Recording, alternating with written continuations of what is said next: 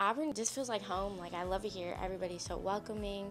The people here are just amazing, and the environment is just amazing as well. I mean, you're going to get all the help that you need. You're going to feel loved by every single person here. So it was just like home for me, and I just really loved it.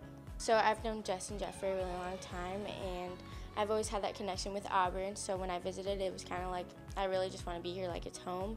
And it was just really exciting because my visit, they made it the best visit ever, and it was just very exciting for me. Plus I was so young, so everything was like super cool to me, and I loved it.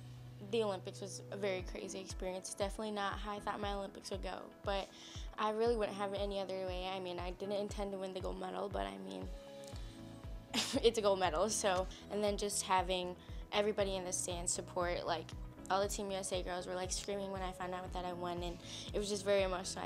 I immediately started crying, so it was just very happy.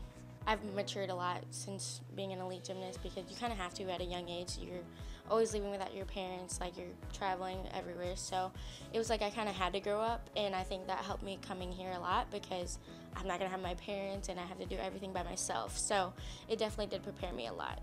When you're in gymnastics, it's just gymnastics everything. So I feel like right now I'm kind of stuck a little bit because I don't have like a certain goal that I want to like reach yet, but I know that I want to try for another Olympics, want to make another Worlds, and I also really want to help Auburn in gymnastics, of course. Dancing with the Stars, it's definitely going to be very different, and I know it's going to be very difficult, but I know that it's not going to be as difficult as anything I did in the Olympics or leading up to the Olympics. So I know that I'm good in that area, but I think it's more mental because I'm not a very good dancer. So I'm excited to see how this plays out, and I'm really excited to find out who my partner is and just how the whole thing will go. I think it'll be very fun.